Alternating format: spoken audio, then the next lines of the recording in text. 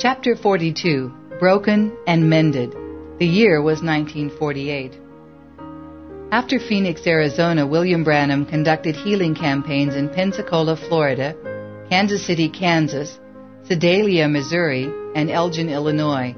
In every city, he told the crowds about his vision of a boy being raised from the dead, saying, "Write it on the flyleaf of your Bible so that when it happens, you'll believe that I'm telling you the truth." His health continued to deteriorate.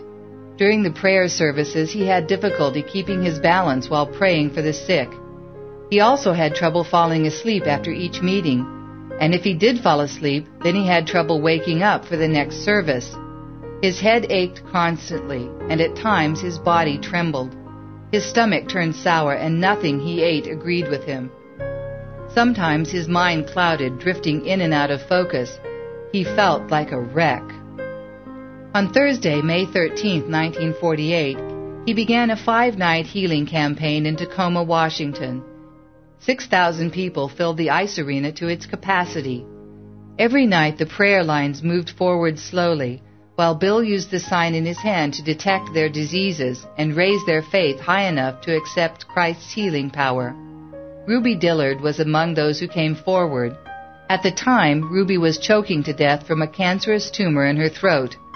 Later she wrote in the Voice of Healing magazine, "Although my throat hurt as the cancer was leaving, I have had no more trouble since." Hundreds of people in the Tacoma campaign had testimonies that were just as amazing. By the end of the service, Monday night, Bill was again on the verge of total collapse. He tottered backwards from the prayer line and would have fallen if 2 men had not caught him. As these men carried him out, Bill pleaded with them to let him say goodbye to the people. Gordon Lindsay relayed this goodbye to the audience, not realizing at the time its deeper meaning. The next day, Bill called together his team of supporters, Jack Moore, Gordon Lindsay, Ern Baxter, and Fred Bosworth, telling them that Eugene, Oregon would be his last meeting for a while. All other commitments would have to be canceled. Naturally, these ministers wondered how long he might be off the field. Bill told them he didn't know. It might be only a few months, or it might be more than a year. But in his own mind, he was not so optimistic. By now, his energy was so far gone that he wondered if he could ever pray for the sick again. For Gordon Lindsay in particular, this news was a terrible blow. Not only had Lindsay resigned as a pastor of his church in Ashland, Oregon to follow the Branham campaigns, but he had also put his energy and planning into the Voice of Healing, a magazine that suddenly had no purpose. After much agonizing prayer, Lindsay realized that he had come too far with the Voice of Healing to turn back. The first 2 issues had rolled off the press. He decided to invest his personal savings to continue publication. What should be the magazine's focus now? Perhaps it needed nothing more than a new ministry to follow. There certainly was no shortage of candidates from which to choose. William Branham's meteoric rise on the national scene in 1946 had both raised public awareness of God's healing power and inspired others to follow in Bill's footsteps. Dozens of healing ministries sprouted in 1947, and by this time in 1948, the roster was still growing. For a few issues, the Voice of Healing featured William Freeman, a young man who is having moderate success praying for the sick. But Gordon Lindsay sensed that if the Voice of Healing was to survive without the influence of William Branham's name, it should not limit itself to reporting on one individual, but should encompass a wide range of healing deliverance ministries. After all, thought Lindsay, how many times have I heard Brother Branham say that Jesus Christ is the only healer? Meanwhile, Bill languished at home, sick and dejected. Day after day he tossed in bed while his stomach churned like a vat of caustic acid. Whenever he tried to eat, hot, greasy water would come up his throat and burn his mouth. His weight dropped to just over 100 pounds. His eyes sank back into their sockets. His face looked gaunt and pale. When he stood, his head throbbed and his legs barely supported him. He felt like he was dying. Doctors could not help him. They labeled his illness as nervous exhaustion brought on by overwork, and they prescribed plenty of bed rest. But after 2 months of following doctor's orders, Bill still felt deathly ill. Unto the Lord he cried in prayer, to Jesus, his life, to Jesus, his love, to Jesus, his only hope. He begged for his healing day after day, yet after all this, Bill did not improve. He brooded. How many thousands of healings and miracles had he watched in his meetings? The Lord had healed them. Why wouldn't the Lord heal him? It did not seem fair. Eventually, Bill realized the answer. The Lord was teaching him something essential. When Bill reviewed the last 2 years of his ministry, he was ashamed of the way he had pushed himself beyond the boundaries of good sense. Jonesboro was an extreme example, where he had stayed in the pulpit for 8 straight days and nights praying for the sick. But overall, he had hurt himself more by habitually keeping his prayer lines moving until 1 or 2 o'clock in the morning. Actually, he had suspected all along that he was making a mistake, but his heart sympathized with all those hurting people, knowing that for many of them, life or death hinged on his prayers. So he had pushed himself, and pushed, and pushed, and pushed. Now he was paying the price. He had done this to himself, and now God wanted him to learn his lesson. Bill realized that just because God had given him a gift of healing did not mean God expected the whole burden to rest on his shoulders. He read in Exodus 19 how Moses, entrusted with the care of 2 million Israelites in the Sinai desert, wore himself thin trying to handle the people's problems all by himself. Jethro, his father-in-law, urged Moses to divide the workload among other capable men in the camp. In Numbers chapter 11, Bill read how God took the spirit that was on Moses and spread it out among 70 elders so they could help Moses carry the load. As Bill thumbed through the latest issue of the Voice of Healing, he marveled at how many men and women were now conducting healing campaigns across the United States and Canada. William Freeman, Oral Roberts, Jack Coe, Tommy Osborne, A. Allen, W.V. Grant, and many more. Some of these people he knew personally because they had sat in his meetings and had shaken his hand, like Tommy Osborne, a young minister who sat in the Portland, Oregon meeting the night that maniac threatened to break every bone in Bill's body. But it wasn't seeing that hulking 250-pound man drop unconscious to the floor that inspired young Osborne. It was watching Bill lay his hands on the deaf-mute girl and quietly say, "Thou deaf and dumb spirit, I adjure thee in Jesus' name, leave the child." When Bill snapped his fingers, the girl could hear. Then she spoke. That sparked a fire in Tommy Osborne's soul to launch his own independent ministry, a ministry that was now burning a path of salvation and healing through the devil's territory, igniting hearts to faith in Christ. Another name Bill recognized was Oral Roberts. Bill first met this young man last summer in Tulsa, Oklahoma. At that time, the 32-year-old Roberts had just begun his own independent deliverance ministry and was still unsure as to the direction he should travel. After attending one of Bill's meetings and witnessing the healing power of Jesus Christ, Oral Roberts decided that he should emphasize divine healing in his own ministry. Bill met Oral Roberts again in Kansas City in the spring and was amazed at how much the man had matured in 10 months. Roberts now radiated confidence and leadership. Because of this young man's natural flair for showmanship, his ministry expanded monthly. Roberts also had a shrewd mind for business. To cut the overhead costs of his campaigns, he bought his own tent. Besides broadcasting his own radio program, he printed his own magazine called Healing Waters. These two enterprises increased his sphere of influence and broadened the base of his financial support. Impressed by the sincerity and initiative of Oral Roberts, Bill drew some comfort from knowing that he had influenced this bold young preacher. In fact, paging through the Voice of Healing, Bill realized that his own ministry had influenced every one of these men and women, either directly or indirectly. When he had started out in 1946, not one other minister in America was holding large campaigns and preaching divine healing. Now they seem to be everywhere.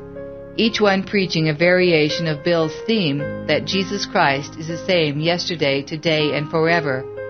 That should not surprise him. Wasn't that what the angel of the Lord had told him that night in the cabin? You are sent to take a gift of divine healing to the people of the world. At the time, Bill had assumed he was supposed to personally deliver the gift. Now he could see that he was only the spark for worldwide revival. His 24-month ministry had ignited holy fire in tens of thousands of hearts, and now the wind of the Holy Spirit was fanning revival flames in every direction. Did that mean God was finished with him? No, that could not be. The angel told him he would be given 2 signs to prove he was sent from God. So far he had only seen one, the sign in his hand. What about the second sign? The angel told him that if he would be sincere, it would come to pass that he would know the very secrets of people's hearts. Bill had no idea what that meant, but he knew it hadn't happened yet. Nor had the vision been fulfilled of the boy being raised from the dead. Surely God was not through with him yet, unless, and he prayed that this was not true, unless he had short-circuited God's plan for his life by squandering away his energy. On September 15, 1948, Bill visited the Mayo Clinic in Rochester, Minnesota, hoping that the doctors there could help him. For 3 days, a team of specialists subjected him to every conceivable test that might turn up a clue. On his last morning in Rochester, Bill woke up feeling anxious. In a few hours, he would go over to the clinic and get the final report in his condition. Would there be any hope for him? Or was he finished? He sat on the edge of his bed and prayed. Dear Jesus, people with every kind of nervous breakdown there is came into my meetings, and you healed them. Why won't you heal me? Through the years, you've showed me visions of other people's healings, but you've never showed me one about my own. I've been plagued by this terrible nervousness on and off since I was a kid. Now my strength is so far gone, I can't seem to get a hold of myself to believe your word for my healing. What is going to become of me? As soon as he finished praying, he felt himself falling into a vision. The hotel room vanished. Bill seemed to be in a wooded hollow. In front of him, he saw a 7-year-old boy standing next to an old dead snag of a tree. Where had Bill seen that face before? Suddenly he knew. The boy looked just like he himself had looked at that age. Why, it was him! Suddenly Bill noticed a furry shape scurry into a hole in the snag. Bill said to the boy, "Let me show you how to get that squirrel out." He picked up a stick and rapped it up and down the side of the tree trunk. This was an old hunting trick used to flush a squirrel out of a hollow log. It worked now, but the creature that scrambled out of this snag looked more like a weasel, although not exactly. It had a long, thin black body, a small head, and tiny, beady black eyes. It looked wicked and ferocious. "Careful," Bill cautioned the boy. "Don't go near that old snag. You can't tell how dangerous that critter might be." Bill turned around to see if the boy was heeding his warning. The boy, himself as a boy, was no longer there. Bill turned back to the tree. The animal snarled, tensing its body as though it might attack. Bill didn't have a gun. All he had to protect himself was a small hunting knife hanging on his belt.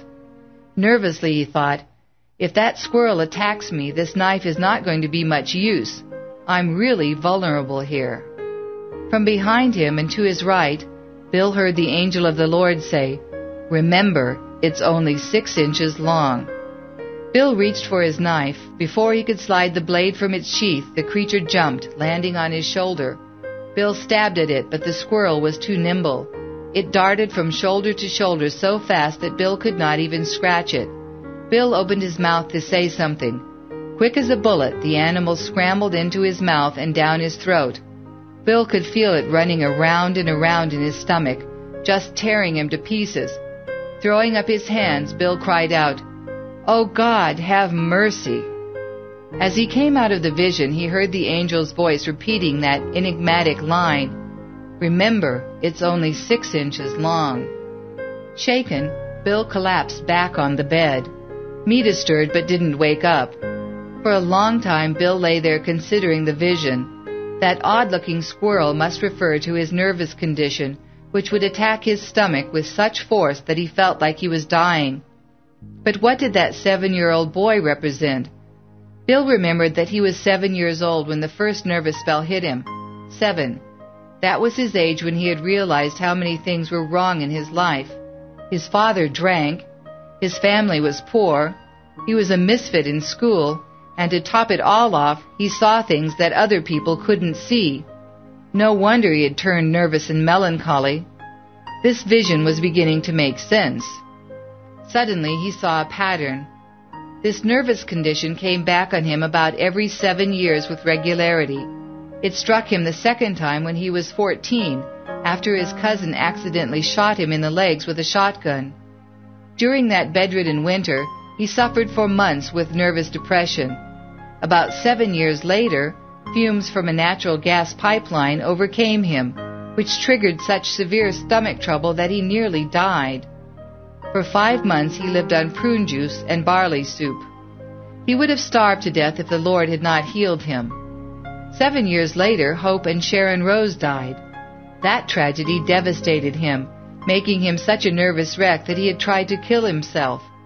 Slowly the Lord Jesus pulled him back together, and over the next period of years his nerves remained steady, bothering him no more than would be considered normal. And then came the angel's commission, and for the last 2 years Bill had pushed himself to the limit of his human endurance. Finally his body rebelled, plunging him into this pit of nervous exhaustion. Still thinking about the vision, he next considered the little knife.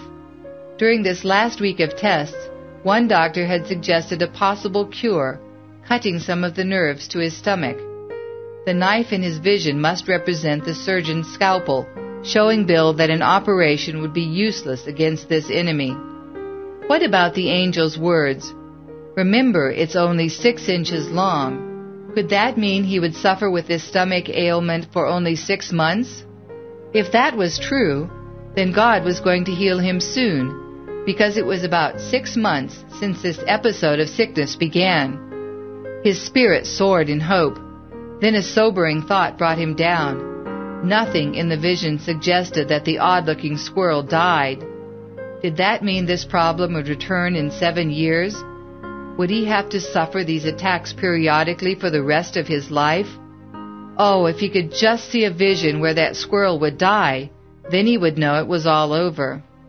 A few hours later, Bill sat in an office at the Mayo Clinic listening intently to an elderly doctor explain the results of his tests. "Young man, I'm sorry to tell you this, but your condition is inherited. Like many Irishmen, your father loved his whiskey. Your mother is half Indian, and we know that Indians can't tolerate alcohol. Mixing these 2 sets of genes has given you this nervous condition. You will never be well. Your nerves affect your stomach, and this causes your food to be thrown back up. There is no cure for this, and there is nothing we can do. You'll have this problem for the rest of your life." When Bill got back to Jeffersonville, his mother came over to find out what the clinic doctors had said.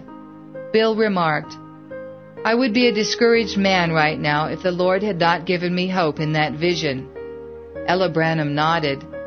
"Billy, it's interesting you had that vision on Thursday morning, because early that same morning I had a strange dream about you." Bill knew his mother almost never dreamed, but on the few occasions when she had, her dreams always seemed to carry a spiritual significance, such as the time following Bill's conversion when she dreamed she saw him standing on a white cloud, preaching to the whole world.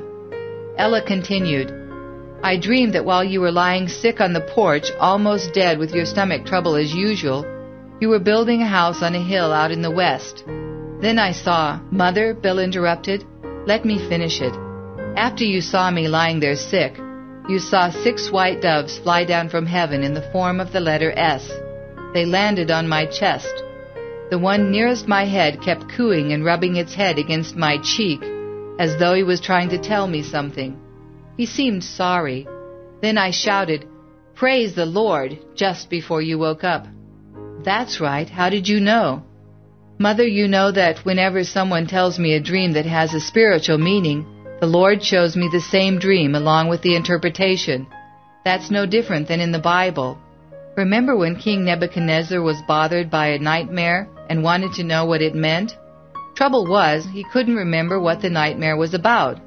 So the Lord showed Daniel the same dream, and Daniel reminded the king what it was, which proved to Nebuchadnezzar that Daniel's interpretation came from God. Well, Billy, what does my dream mean? The Lord gave you this dream at the same time He gave me the vision. They are connected. The odd-looking squirrel represents my nervous condition, which comes on me about every 7 years. The animal that attacked me was 6 inches long, and you saw 6 doves.